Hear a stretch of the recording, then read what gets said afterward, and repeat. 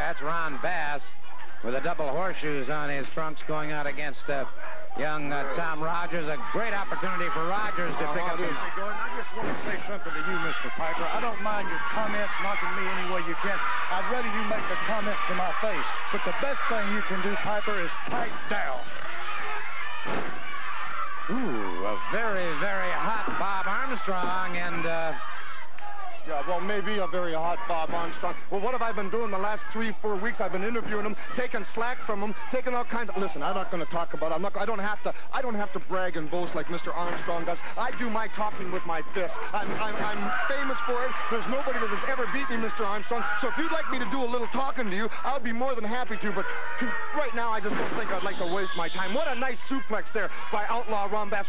Look at the tenacity of this man. Look at the power this man's got. And he's fighting a guy there that knows what he's doing. He's fighting a man that's in shape, like me, Mr. Armstrong. Tom Rogers having his problems here, and Ooh, powerful. What a piece.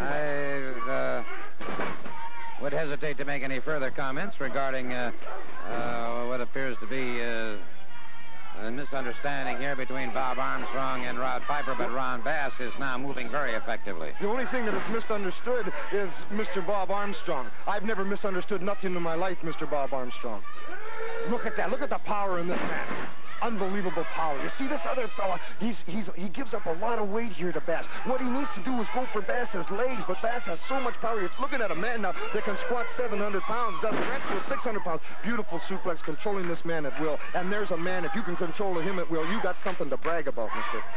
Rogers has an impressive amateur background. He is a smaller man than Bass, obviously, but he is extremely well muscled and a very, very fine, gifted athlete. But he is taking a lot of punishment here from Ron Bass, and as you can see across his back, a rather severe rope burn that he caught from Bass. There's that Texas Stampede. Count of three, and so Ron Bass, the outlaw, is victorious using the Texas Stampede.